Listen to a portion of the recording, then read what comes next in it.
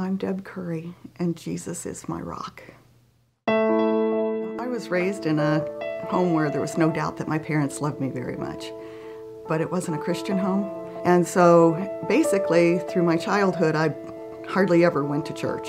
And so I was really confused about God, but somehow I knew that there was a God and wanted to know more, but just found it very, very confusing. And it wasn't until a crusade came to our town. The gospel was simply presented, and that night I went forward and talked with the counselor and surrendered my life to Jesus. When I was in my 20s, we got a phone call that my dad had been killed.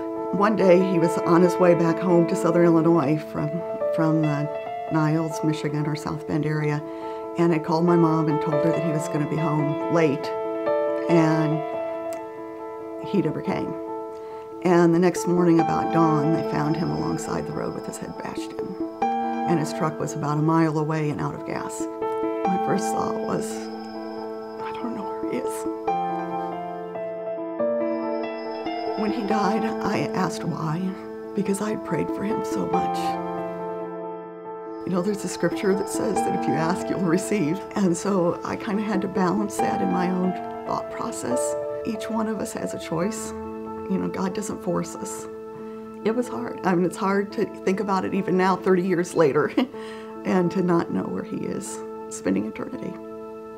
About 7 years ago, my mom committed suicide.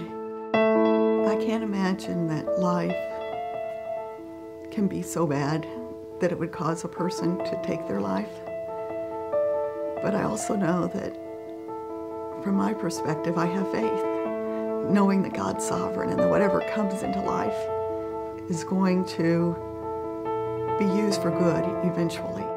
I was married for 22 years, and my husband decided that he didn't want to try anymore and that he would rather just start over in life. I was really devastated. And in fact, it's how I came to this church was through the divorce recovery program.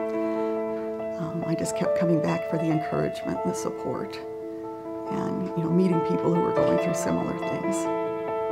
In Genesis 50, it talks about with Joseph that what his brothers meant for evil, God used for good.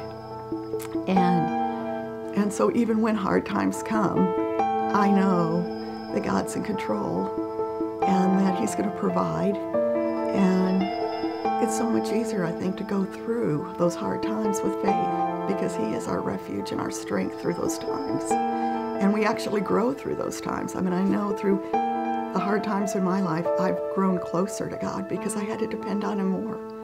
Sometimes I'm a bit stubborn and try to do things my own way when things are going well, especially.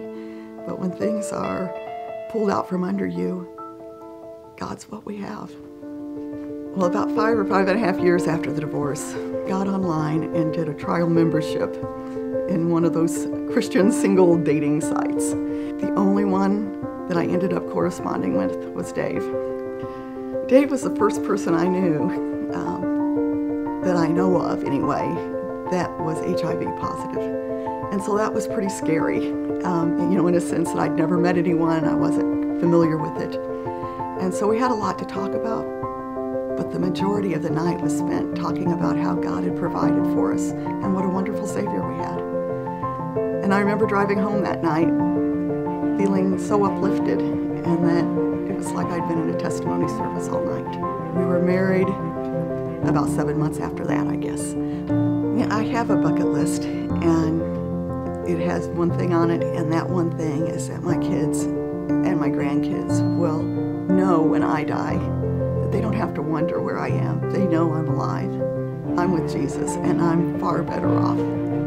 They won't have that same wonder that I have about my parents. I want them to see Jesus in me daily so that they don't have those doubts, and that it will be an example to them of what they need to do in their life as well.